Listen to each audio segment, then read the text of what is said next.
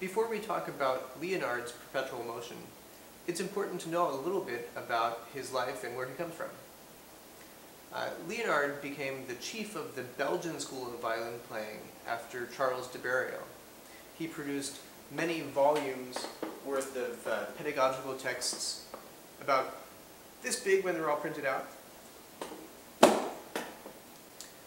If you're a teacher or a very advanced student, I highly recommend going on imslp.org and sifting through some of the volumes of Leonard's work.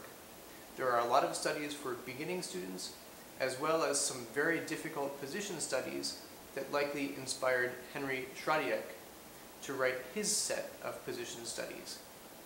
After all, Zerweck was a student of Hubert Leonard. One of the most fascinating aspects of Hubert Leonard's life is that he was apparently a student of the great violinist Francois Prüm.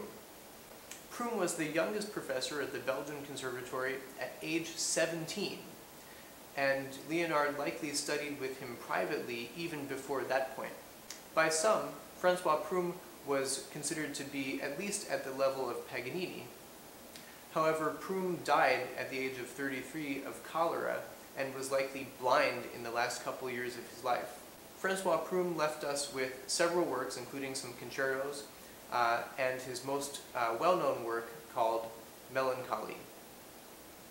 Francois Prüm obviously had a great insight into the violin and its workings, and I think the works of Hubert Leonard reflect that influence. The Perpetual Motion by Leonard is perhaps the most difficult work of all of the works in the first position pieces set. I recommend breaking this piece up into very small chunks of one measure or possibly even 2 or 4 measures at a time.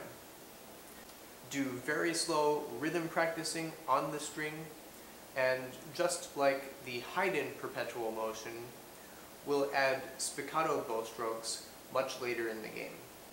There is some very limited second position work at the end of this piece, and for inexperienced students, there's an ossia, an alternative ending that will keep you in second position instead of shifting up into the C major scale.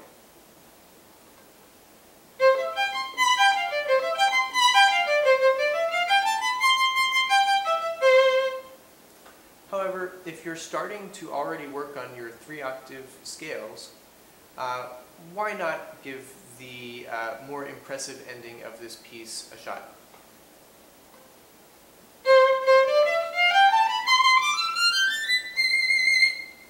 In that scale, I like to use a very similar fingering to the C major scale in the 3-octave scales packet. Starting on first finger C, first finger F, first finger F, 4, 4. That's a pretty common scale finger pattern. I think when you're performing this piece with a spiccato bow stroke, it's sometimes very interesting to come on the string for very heavy sections of the piece, and also for accented strokes. So for instance, in the fortissimo,